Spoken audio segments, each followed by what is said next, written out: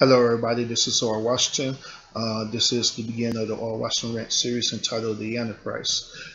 Um, the purpose of this rant is to reveal to everyone the existence of the Antichrist and what different things that you could look for in identify who the Antichrist is. Now, the term the Antichrist is actually a biblical word that comes to Christianity, but there are other religions that also document the Antichrist as well. Islam is one of them, which is referred to the Dahi. Um, other religions, they speak about the existence of the Antichrist as well and stuff too. So in this rant, I wanted to shed some light about the existence of the Antichrist, how you can fully identify the Antichrist, and to actually show you that the Antichrist is actually existing right now in this nation. For us, the world concerned, I'm not too sure about if it's even existing in the world, but I know by thus in our nation itself that the Antichrist is most definitely in existence right now. Now, the question is that how do I know that the Antichrist exists in this nation right now and stuff? What are some of the things that we look for? Some of the signs that we look for and see about the existence of the Antichrist and stuff. You know what I'm saying, about the Antichrist being in the world, well, being in this nation. Well, some of the signs that we see right now, we see a whole bunch of, as the Bible refers to it, as perilous times happening and stuff. Where we see different wars that's been in place. Not just the wars on a national level. You know what I'm saying? Like United States against Iraq, or and Korea and all the stuff there. I'm not talking about them type of wars, but I'm talking about the personal wars that are actually in this nation itself.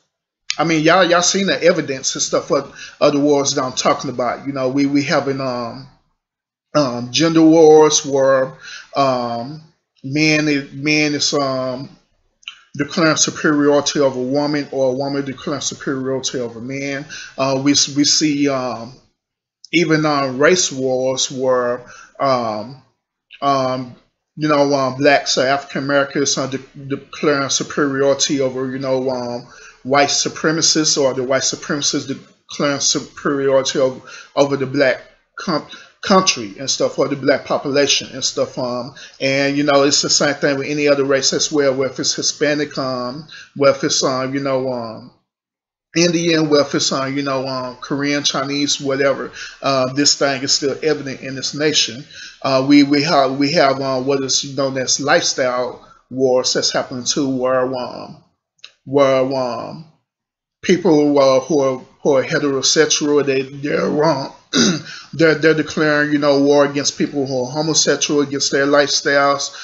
There's even religion wars where people is debating even about the religion. They debating against Christianity against Islam against Christianity, Islam and Christianity against Hindu, and and the likes and stuff like that and stuff. So we have a whole lot of stuff that's going on right now in this nation and stuff. I'm saying, that's showing evidence. I'm saying, of of the Antichrist. So by me saying all this stuff, I wanted to read actually the Bible. And the reason why I'm using the Bible as a main reference is because, unfortunately, this country is founded upon the Bible, which is founded upon Christianity as itself. So I'm using this Bible as a reference because many people, they know and they understand the Christian doctrine. No matter what religion you are part of, this country managed to have Christianity centered around wherever you believe in, wherever doctrine you believe in and stuff. It centers back around to Christianity. So I'm referring to the Bible throughout this whole entire rant, and the scriptures that I'm gonna read is going to come from 1 John. 1 John 1 and 2. 1 John 1 and 2 says, "Beloved, And I'm gonna come from 1 John chapter 1 and verse starting at verse 5. And many people, who in the Christian religion, y'all will understand this scripture very well. They'll figure out to read, because I know it be very charismatic ministers and preachers that'll preach about this thing that they'll figure out to read about.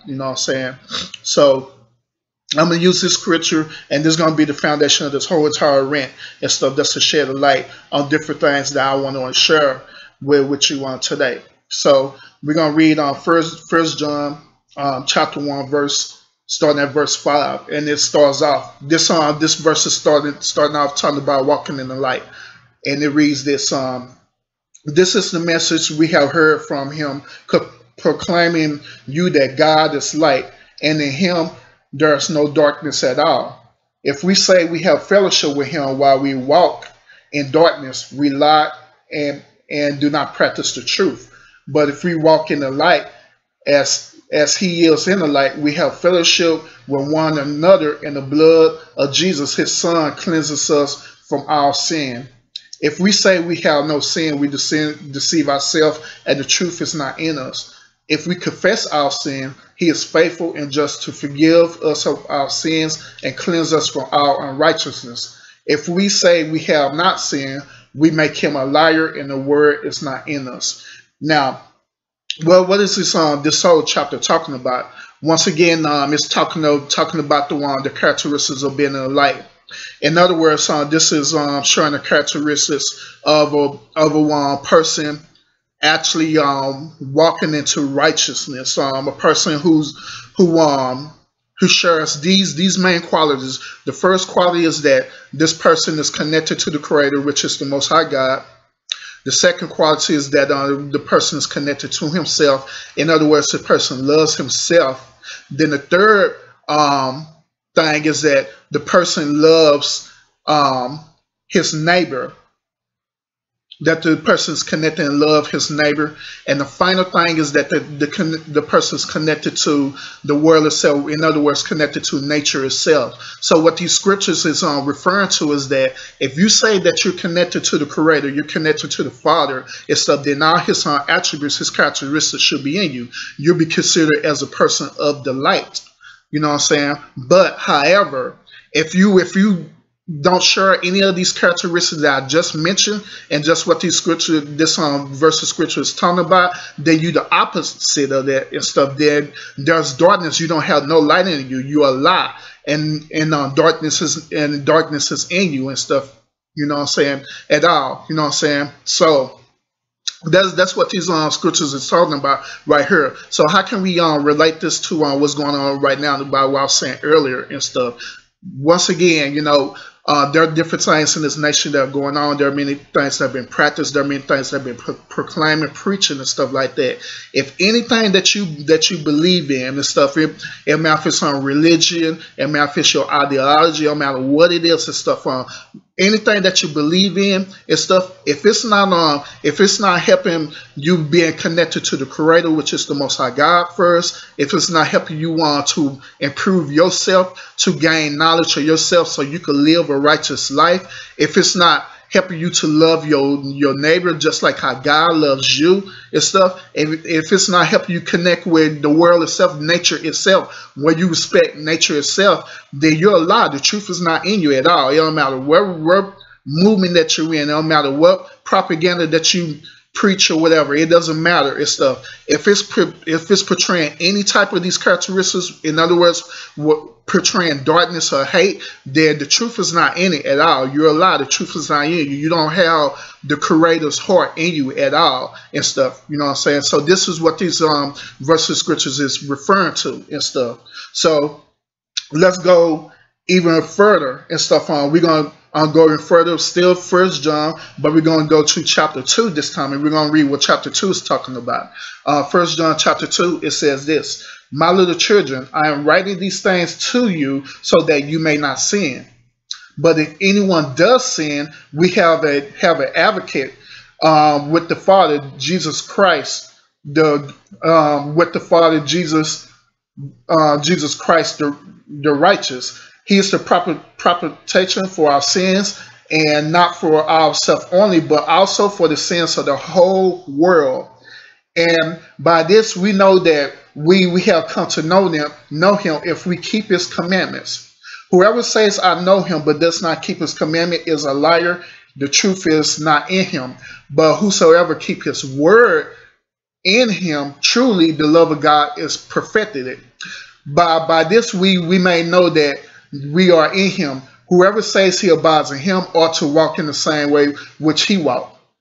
Now, this verse of scripture in chapter 2 is just talking about this. Now, it's talking about, let's say for example that you're one of them type of individuals and stuff right there, that's speaking this propaganda, that's speaking whatever it is that you're talking about. It don't matter what it is and stuff. I mean, let's talk about current events that's happening right now and stuff. If you're speaking of propaganda that say for example that Black Lives Matter and nobody else life matters, it's only by black people only, the truth is not in you. You're a liar, and the Creator's heart is not in you and stuff, because the Creator's heart did not create just one race of people, which is a black race, because if there's so, then the whole world would be populated with only a black race. Same thing for white supremacy too, as well.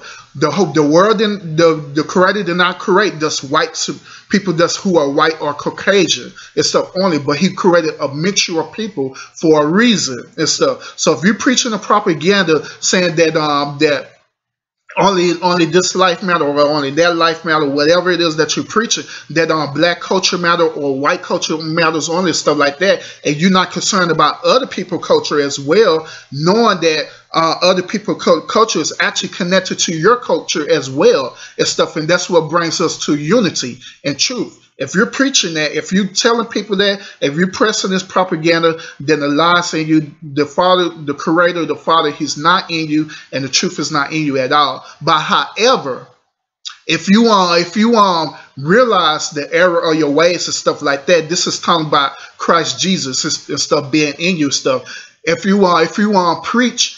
In other words, saying that, hey, I made a mistake about what I'm saying and stuff like that, this is not true and stuff like that, that, I just want to change, I want to renege what I said and stuff, I'm saying, and preach more positive things that's going to be positive for you, your community, the people around you. And I'm talking about the community, I'm not talking about just a race of people, I'm talking about everyone, the whole entire community, the whole entire world, the whole entire race, the whole entire existence and stuff, you know what I'm saying? If you're talking about that and stuff instead and stuff, that you want to bring that into that to bring about change, then that's what the scripture is talking about and stuff, that Christ, he's willing to forgive your sins, that he willing to just blot that all out and stuff, because you're willing to change your perception in your mind and stuff about that and stuff, you know what I'm saying?